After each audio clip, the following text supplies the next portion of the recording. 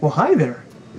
I'm here today with the cutest turtles you've ever seen in your whole life, and these aren't even them. So you're gonna have to stick around for a minute if you want to see what else I've got with me today. But what I have right here are mud musk and stinkpot turtles. For most people, these are probably the very best pet turtles, at least aquatic turtles, you could possibly get. Even though these guys look pretty boring sitting here on land, in the water, they are completely different. They are so fun to watch and interact with, and they're very, very interactive creatures. When they see you come into the room, bam, they'll be right up against the side like, do you have any food for me? Are you gonna feed me today? It's the greatest thing you've ever watched in your life. They will explore and cruise around. They are active almost all the time unless they're up sunbathing, and even when they're up there, they got their feet out like, ooh, this is a good place to be. I love watching aquatic turtles. They are one of the most fun reptiles to watch, for sure. And these guys are no exception. And that's why they've already shown up on our video of 5 of the best pet turtles you could possibly get. It's also why they were on our video, top 5 pet reptiles for kids, because these are really great pet reptiles. But are they the right pet reptile for you? Overall, we give mud musk and stinkpot turtles a score of 4 out of 5. And that'll come down to our 5 categories, which are handleability, care, hardiness, availability, and upfront costs. So let's start with handleability. For handleability, we give mud musk and stinkpot turtles a score of 4 out of 5. Really, the only reason they don't get a 5 out of 5 is because they can bite, and if they do, they bite hard for a little turtle. They got powerful little jaws and pretty big heads for a small turtle, and so it hurts like the dickens. However, being a turtle, it is pretty easy to avoid that bite if you know where and how to hold them, and you can learn this pretty quickly, hopefully not the hard way. Once you know how to hold them, they're actually really easy to hold. They're not going to tear you up because you can hold them so they can't even get you with their little legs. They can whip over their shell and bite you, but not if you hold back a little ways on the shell. They're just super easy to handle because they're small. It's like handling a rock that might bite. And they're also very durable for such little guys, which is good. You know, like a little kid or something is probably not going to squeeze them too hard or hurt them. Drops would be the biggest thing to watch out for. Just make sure they don't get dropped and they'll probably be just fine. When it comes to care, we give these guys a 4 out of 5. The worst thing about these guys is that they're a water turtle. And water turtles need water, which means you gotta deal with filters and heaters and water changes and just the general pain of having an aquarium. Other than that, they're really just great. They feed really well on commercially available canned turtle food diets. On top of that, you're going to want to add a few insects and maybe a few fish. I wouldn't really recommend goldfish as they can be really high in thymine, but a lot of commercially available feeder fish would be great on occasion. Another really wonderful thing about them is they can go a long time without eating, and so as long as you have their enclosures set up right and you got enough water and stuff, you could actually leave them for several days, you know, even over a week probably, if you went on vacation or something, and they would be just fine. When it comes to hardiness, you gonna bite me? See? You just gotta know how to hold them and you won't have any problems. If I didn't know how to hold them, if I was, you know, choking up here, I might have an experience to share with y'all. But I'm gonna hold them back here. Good to go. When it comes to hardiness, we give these guys a score of 5 out of 5. Honestly, you know, if you set up the aquarium right, if you have the right temperatures in the water and the right kind of basking spot, these guys are just gonna thrive for you. They're just great.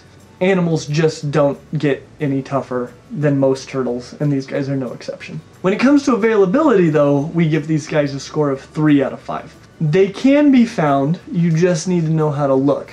And that's speaking for most places.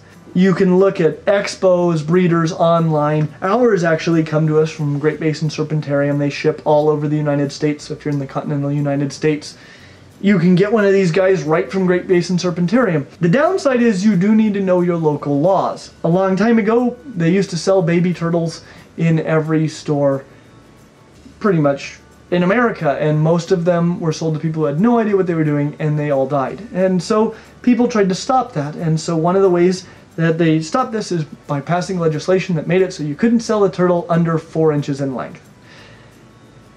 If you'll notice, some of these guys, these are adults, they're not 4 inches now, which means in some places that are really strict about those laws, and some places are not strict about these laws at all, but in places that are, a lot of these will never get big enough to sell. And even those that do get big enough, you're only going to be able to buy adults.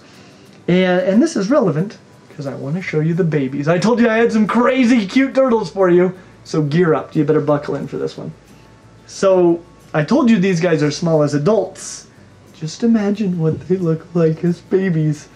These are the cutest things maybe that I have ever seen ever. Don't tell my children. I cannot believe how little that turtle is. It's like the size of a dime. This one's a year old. It's like the size of a quarter. These are nowhere close to 4 inches. This one will never get 4 inches long, and this one, it will be like a decade before it gets that big, which means if places uphold those 4-inch laws, these aren't going to be available at all, or only as adults, and that stinks. When it comes to upfront costs, we give these guys a score of 4 out of 5. As long as you can legally buy one, the turtles themselves tend to be fairly inexpensive. The enclosure, for the enclosure of a water turtle, which, you know, isn't super cheap, but for a water turtle, these guys are super cheap to house because they're little and their enclosure just doesn't need to be as big, which means their filters don't need to be as big, their heaters don't need to be as big, nothing needs to be as big because, gosh, they're tiny. They will need a heater, they're gonna need a filter, they're gonna need basking lights, which means UVA and UVB basking lights, so these things are somewhat expensive, but for a water turtle, this is as cheap as it's gonna get. And that is why, overall, we give Mud Musk and Stinkpot Turtles a score of 4 out of 5. If you want an active, inquisitive, tough little turtle that will never get very big, and so it won't take too much money, and it won't take too much space, then you can't do any better than Mud Musk and Stinkpot Turtles. They might just be the perfect pet turtle for you. As always, like and subscribe. Make sure you click the little bell so that you get a notification whenever one of our new videos comes out. And we hope to see you real soon.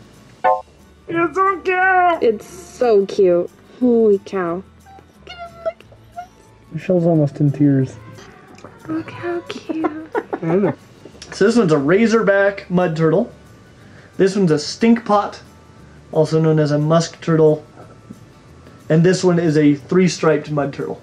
But they're all pretty much the same as far as their care goes, so it just pretty much comes down to the look and the size that they get to. Some are a little bit bigger than others, but they're all pretty small.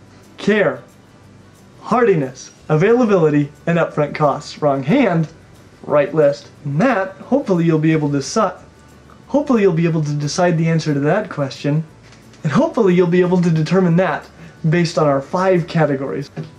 Man, I am 2 for 2! When it comes to upfront look at this thing! Are you seeing this? This is crazy small. I mean, the egg that came out of had to come out of this turtle, so you can imagine it, but I can't imagine it.